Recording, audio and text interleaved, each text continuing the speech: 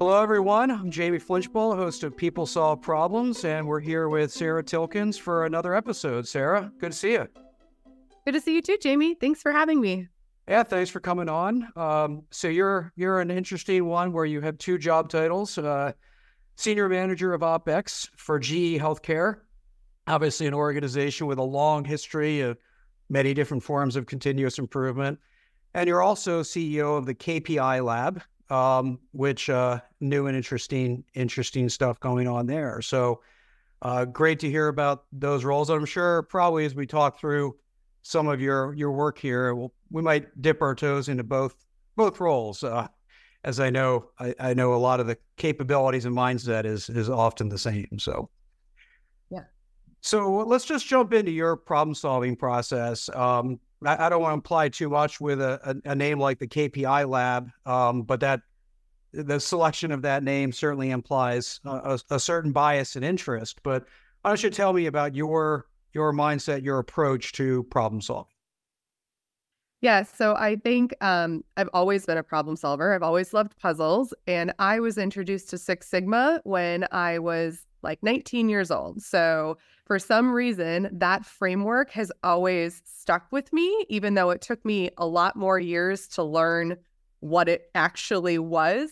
I really liked the emphasis on define, measure, and that's just kind of how I have built out my personal framework. So I think really I focus a ton on defining the problem. I am both a black belt and a certified executive coach. And so really, regardless of what type of hat I'm wearing when I show up, I start with what's the problem that we're trying to solve. With coaching, that is so fun because I can say I've been in conversations where I've been the client and I've spent an entire hour with my coach talking about something, and we've ended the conversation with the problem isn't actually a problem. Yes. So it's really just, like define a problem. And that is alignment with the KPI Lab, right? So key performance indicator is how are you measuring success? And that's all part of the define the problem part of the process.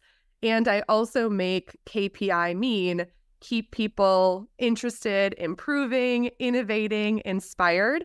And that's where I get to bring together both the technical problem solving stuff as well as the focus on people first. And I always say that I don't solve problems, I build problem solvers. Excellent. Yeah, just that thread around the problem isn't really a problem. I can't tell you how many times people will complain about something and then we'll start digging in. And once we dig in, we'll either uncover that it's not a problem or it's simply not a problem that you care about, that you decide to care about. You're like, yeah, I acknowledge that's not good. But it's not a problem I need to go solve. I've just noticed it.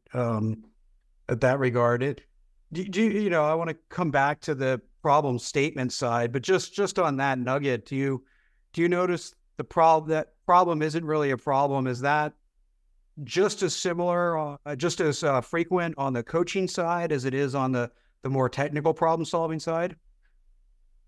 I think both. And I'll say it's either not a problem or it's not as big of a problem as we made it out to be.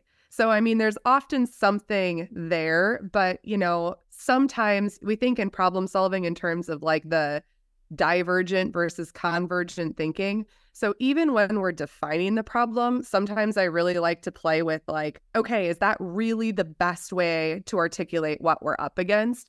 And even just diverging in how we're defining something can offer more context on, is this or isn't it a problem? What's the impact? Again, clarifying how we measure success. So I think it shows up everywhere, but it's always just good to remember, perspectives as a problem is different depending on what lens you look at it through. Yeah, absolutely. People will say things like the process isn't fast enough, but the goal is only to make it 5% faster, right? It's like we're not going to time equals 0, so it's not how long it takes. So defining problems, you mentioned you emphasize that and really like to spend some time there. And that's one of the things that tends to be true, sort of universal across different problem solving mindsets, whether it's, A3s or black belts or whatever it might be.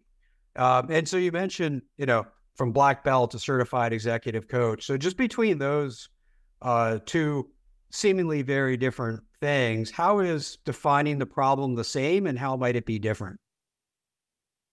I think it's completely the same, no matter what lens you look at it through.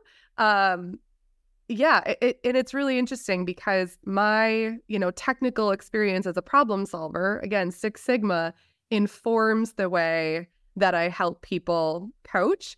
And I think that more personalized coaching part of me helps inform the way that I lead technical problem solving. And it's just in the how we get curious with asking questions and how we support, the client or the coachee in going through the process. So, with clients, again, what's important about this? Why are we solving this problem? What would it look like if it was solved? So really all I'm doing is, how are they measuring success? What's the current state? What's the target state? Is this meaningful for them? So just offering questions to get clarity. And then again, it's the same thing in organizational process problem, but it's that problem solving. It's that human element of, what's important about this? Is this the thing that moves the needle for the team? Again, articulating the gap. So it really is the exact same process. I just get to be called two different things sometimes when I'm doing it. Right. No, and that's I think, foundational for a lot of these frameworks is to take the skills outside of them or beyond them, right? Because we could be having just a side conversation and it still involves defining a problem. And nobody's ever mentioned either of those roles of being a coach or a black belt. So you do, as you mentioned, you kind of do a lot of coaching, right? As an executive coach and in within GE as well.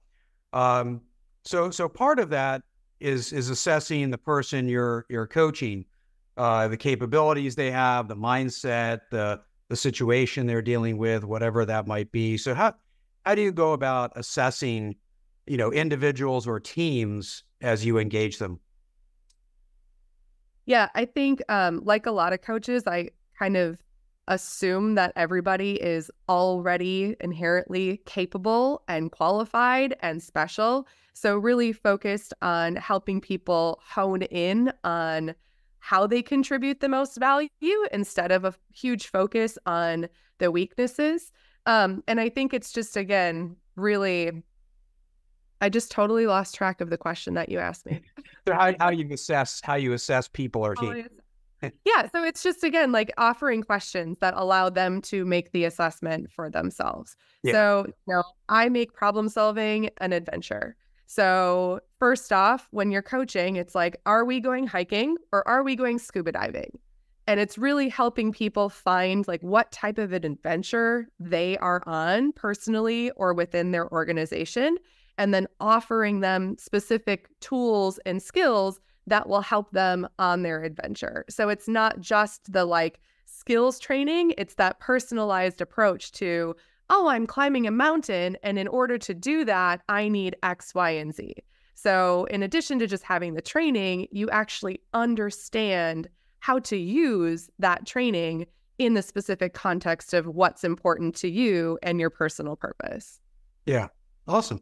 And it's going to pull on that adventure thread, because if you tell anybody, hey, I want to spend a lot of this week problem solving, they're probably not going to be super excited. But it sounds like, and tell me if I'm reading this right, you take a deliberate approach to making it fun. So am I reading that right? And if so, how do you achieve that in problem solving? Absolutely. I think problem solving is the most fun. And that is one of the things I love to tell people is I want you to love your problems. And I think it's all about mindset. So I don't know if you're familiar with the thought model. Yes. But whenever I teach problem solving, I start with the thought model, right? Like you have a circumstance, you have a problem, or you're an engineer and you have a thought about that. And that thought creates your feelings, your actions, your results. So if you walk into problem solving thinking you already have the solution, this is a waste of time, there's nothing to be learned here, the way that you experience the journey is probably not going to be that fun. But if you walk into problem solving believing there is something to be discovered or there is an opportunity here, arguably you might get to the same place as a solution, but the way that you experience that journey and fall in love with the process is super, super different. So I think just offering that to people as a starting point is maybe historically problem solving has felt really hard, but let's just start from anything is possible and I have everything I need to solve this problem. So it's just giving people permission to open up to a different way of being with their problems. And I think if you can make that mindset adjustment, all of the other stuff just kind of comes along for the ride. Yeah, that's interesting. And having everything they need is usually one of those things they can point to very specifically, very discreetly, and saying, hey, I don't have permission, or we don't have the resources, or we don't have this. And so they can, that can launch into a what do we not have kind of conversation. So how do you either mitigate that or get people past that that mindset of pointing at the things that they don't have in order to be successful? I think that our brains just really like to look for evidence, again, that thought is true. So if the thought is, I don't have what I need, right? You're looking to validate that. But what I would do is I would say, what do you have? What do you have access to right now? A ton of other teammates that you can ask for support, executive sponsorship that you can escalate to if you need something. So it's just, again, flipping the script to you do have what you have. So let's list out all of our, non-constraints. It's like a reverse constraint. And let's talk about what we can make from these ingredients. So it's just, again, like a little bit of a reframe. So instead of I can't, it's of course you can. What do we have available? Yeah. No, really interesting, and I agree. The mindset has a huge impact. We're not always good at self-hacking, those types of things. So some of us do it naturally, and sometimes it takes a coach, a facilitator, to help pull us through that moment and get us moving in the right direction. You mentioned the idea of an adventure and climbing a mountain, and similar to climbing a mountain, right? You don't always know that you're going to be successful. I'm pretty sure my knees would give out before I got to the top.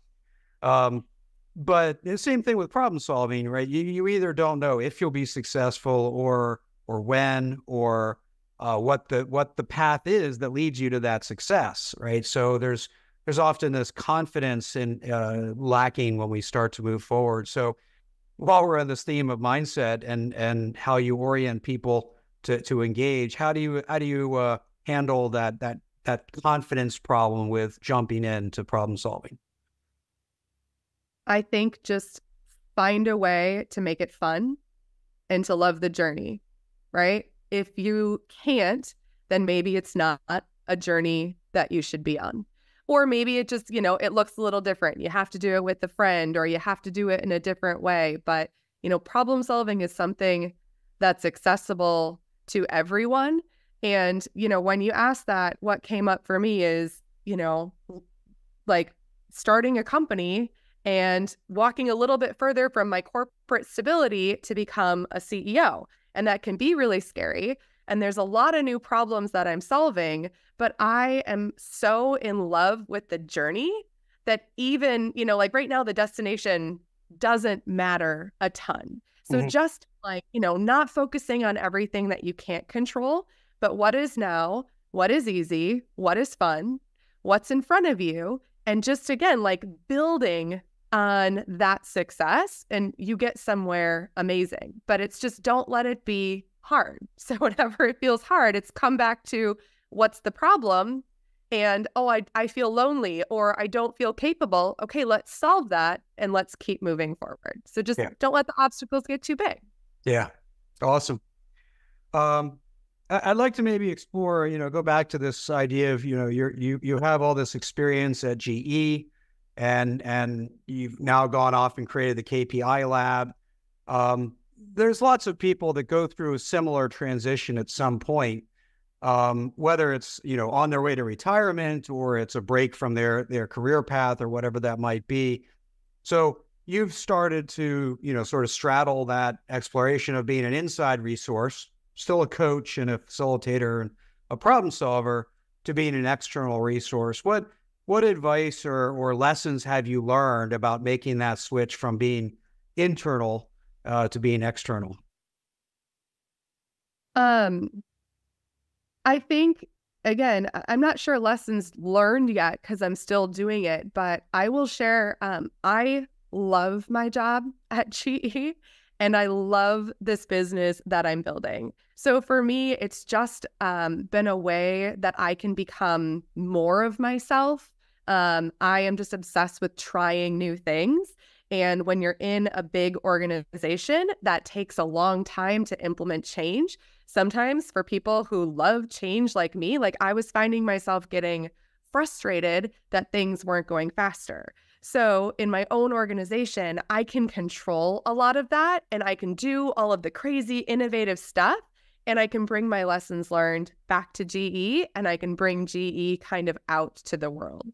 So I'm not sure if that really answers the question, but it's just, again, back to that, like, we are who we are and we're already enough and already capable. This is just the way that I have thought to experience the journey and get to become all of myself.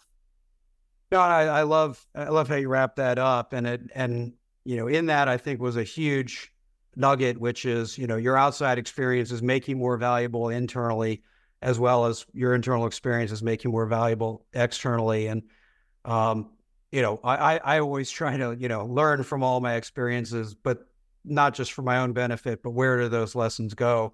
So I can certainly see how that applies and how you've sort of solved the problem for yourself, didn't look at it as a barrier and said, how do I do this? Well, I can do both.